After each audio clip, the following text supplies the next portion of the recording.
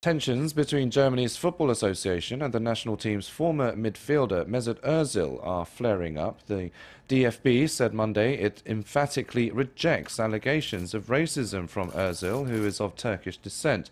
The midfielder, who plays for English club Arsenal, announced his retirement from the German national team on Sunday after receiving criticism from the DFB and German media for his photo with Turkish President Recep Tayyip Erdogan.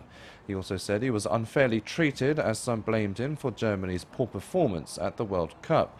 The rift between the 29-year-old and the DFB has sparked a divisive racism debate in the country. Chancellor Angela Merkel, meanwhile, said she respects Ozil's decision and thanked him for his contributions to the national team.